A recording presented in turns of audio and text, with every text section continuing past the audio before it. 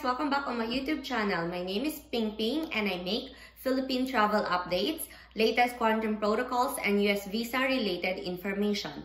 For today's video guys, I will discuss to you how to process your K-1 visa for Expedite request.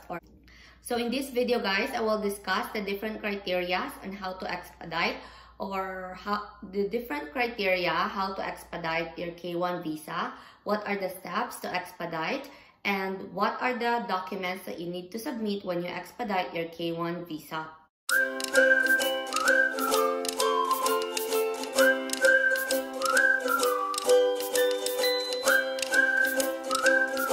If you are new to my YouTube channel, please subscribe and hit the bell button to get notified of my next videos. And if you like this video, please give it a thumbs up. By the way guys, I made a time codes for this video. You can check on the description box below or on the pinned comment section for your easy reference. Alright guys, I would also like to say thank you to my new subscribers. Thank you to Jason and Lynn Harris. Thank you so much for subscribing on my YouTube channel and good luck on your K-1 visa petition. I would like to remind you of the following reminders from the USCIS. USCIS reminds everyone that considers all expedite requests on a case-by-case basis, requires documentation to support a request, and has the sole discretion to decide whether to grant or deny a request. Please remember guys that the USCIS, NVC, and the embassy in your country has a criteria in order for them to approve your expedite request. So what are the 5 evaluation criteria of the USCIS and National Visa Center or NVC and embassy in order for them to approve your request? Fiancé or K visa applicants are allowed to make an expedite request if, number 1, there's a severe financial loss to person. I will explain that later what's the meaning of that. Number 2, urgent humanitarian reasons, example, health problems or condition, health condition. Number 3, compelling to the US government, for example, US military fiancé will have immediate deployment. Number 4, for instance, if your K-2 visa for children are nearing age 21, it means it's aging out, you may request the consulate to set a quicker interview schedule so you can avoid issues with children aging out. And number 5 criteria, clear USCIS error. So that's the 5 criteria. If your case is among the 5 criteria that was mentioned a while ago, then you can process a K-1 visa expedite request, right? So let's discuss one by one the 5 criteria for expedite request for your K-1 visa process. First criteria for K-1 expedite is severe financial loss to person. What does it mean? It means the USCIS or National Visa Center or the embassy grants an expedite if there's a risk of severe financial loss to person if the immigration benefit is not granted within normal processing time. So example, if you're paying for attorney to process the petition and you paid a big amount of money already, but the petition is still at the NVC for a long period of time or at the USCIS or at the embassy, so you can maybe process this petition. You can request for a immediate approval or interview if you can prove that you're already experiencing severe financial loss. Okay, so you have to think about what sort of financial loss could the US petitioner possibly face if the beneficiary wasn't granted a K-1 or K-2 visa immediately. Next criteria guys is urgent humanitarian reason, example, health problem or condition. This one guys is tested and proven if you want to request for K-1 visa expedite request. A lot of my friends are using this one and they got approved. So what are the case that you can consider it is under urgent humanitarian reasons or health problems or condition. Like for example, the petitioner has an illness and needs help from the beneficiary since he is living alone here in the United States, and he will undergo a severe or critical surgery or minor or major surgery. Or guys, the petitioner or the beneficiary, or usually the petitioner guys, the petitioner develop anxiety while waiting for the beneficiary for too long. Yes, anxiety or depression guys. So in this case, you can process your K-1 visa to be expedite for the reason of health problems or health condition. But again, you need to show proof for this one. So guys, like you can get medical certificate from a competent medical practitioner. But so it's very easy. You can just get certificate from your family doctor or something. I guarantee you guys, this one is tested and proven. That's another criteria that you can use. Next criteria guys is we have compelling to the US government. So this is very effective as well, especially if your fiance is a US military. Your fiance is a US military and will have deployment as soon as possible. You can request for expedite process. So what are you going to do? Example, US military personnel can show documentation that they are going to be deployed soon as possible. Thus, you can request for K-1 visa expedite. So the petitioner or your fiance can speak to his commanding officer to get a written confirmation as a supporting documents that your fiance will undergo a deployment in different country as soon as possible. Tested and proven 100%. It was mentioned in the website of the US Embassy. They can apply for a K-1 visa expedite if their fiance will undergo deployment soon as possible. Next criteria that you can use is for those who have K-2 guys. If for instance your K-2 visa for children are your K-2 are nearing age 21, which will go over age or aging out, you may request the consulate to set a quicker interview schedule so you can avoid issues with children aging out. So you can request for expedite if you have K-2 with you. K-1 and K-2 will go interview together once it will be approved.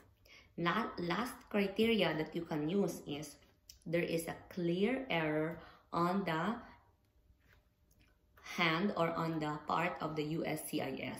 So this one guys is also very rare, because if you will point out the reason that there's so much delay, it's already out of the standard processing time, the USCIS will only reply you with an email that this is because of the pandemic, there's so many backlogs that's happening, blah, blah, blah, blah, blah, and you just wait. So this is a very rare case, but you can try if you have proof that it is clearly the error on the part of the USCIS. So guys, the 5 criteria that was mentioned, you can choose among the criteria. If one of them you experience, you can prove it, then you can go ahead and process your K-1 visa expedite request. Right, guys, so now when can you process expedite of your K-1 visa petition? In what stage? So there are 3 stages wherein you can still process a request for K-1 expedite to expedite your K-1 visa petition. First one is when your petition is still at the USCIS, and then second one is at the NVC stage or National Visa Center, or when your petition is already at the Department of State Embassy or US Embassy in your country. USCIS, you can request the USCIS to expedite your I-129F with your initial I-129F petition. You prepare your request and send it along with your normal I-129F application. If they accept and approve, they will process your I-129F right away. If denied, they process your case whenever they normally get to it. And number 2 is anytime after submitting your I-129 or K-1 visa petition. But before approval, if you don't send a request with your initial petition, you may send it anytime after it's received by the USCIS. Reference your receipt number so they can properly identify your case. Again, they will read your request and see if it's worthy of immediate processing. Second one, guys, is at the NVC stage. How can you request Expedite if your K-1 is already at the NVC? At the NVC stage, your National Visa Center, you can request NVC to expedite your processing if you are currently at this stage. However, this is generally unnecessary as the NVC typically spends only 4 to 6 weeks to process petitions anyway. So guys, you can email to NVC Expedite at state.gov with the subject request for NVC Expedite for NVC case number, or what is your case number, you're right.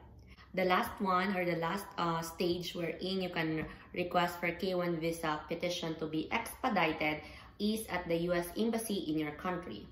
For example, guys, you can process a request for K-1 visa expedite petition once you have a K-2 and it's aging out, or it will soon be over the age of 21 years old. So you can process to get an expedite interview once you have a K-2 who is aging out.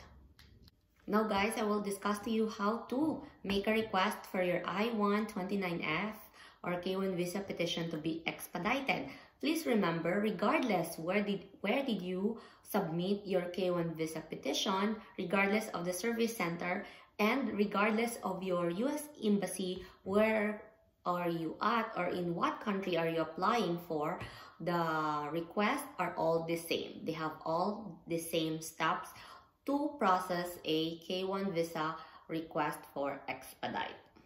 Step 1, guys, is identify which agency has your case. Example, in what stage? Is it in USCIS or in NVC stage, or is it in the embassy where you want to have your interview? For this one, guys, first identify which agency has jurisdiction over your case. Example, if you're still waiting for your I-129F approval, for example, then the USCIS has your case. If you've been approved and awaiting an interview, then the US Embassy has jurisdiction over the case. Step 2, guys, is follow the procedure for an expedite request. So follow the procedures of each stage. For example, above we talk about the USCIS procedures.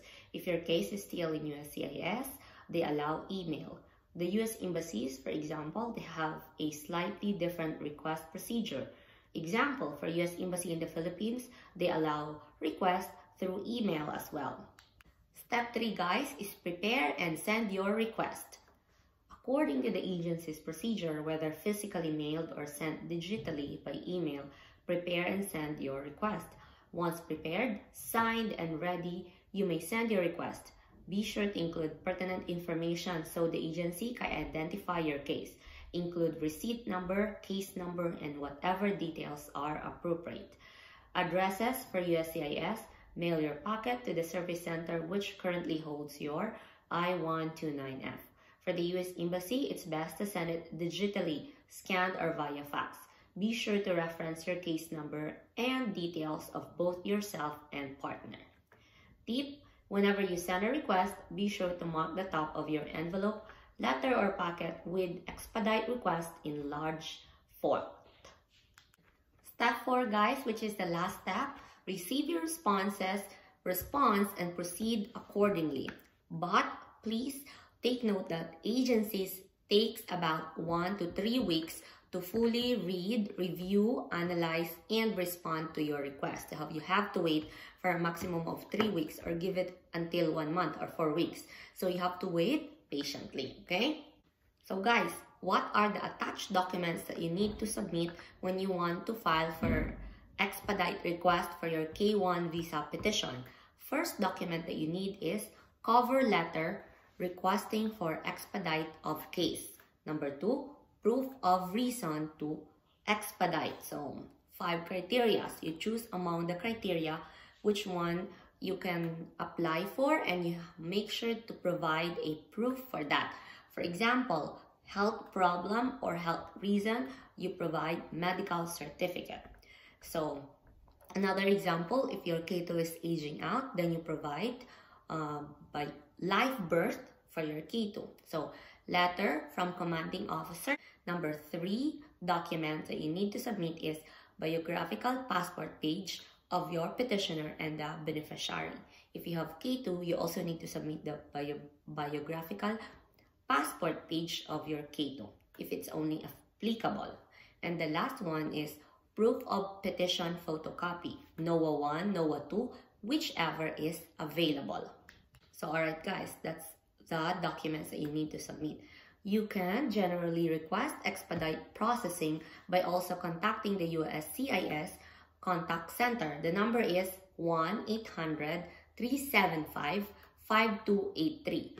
Alright guys, so that's it. I hope this video helps, and you can comment down below if you want to share your K-1 visa expedite experience, or you can also ask questions. You can just comment down below. I will try to help you and respond based on my knowledge and my ideas.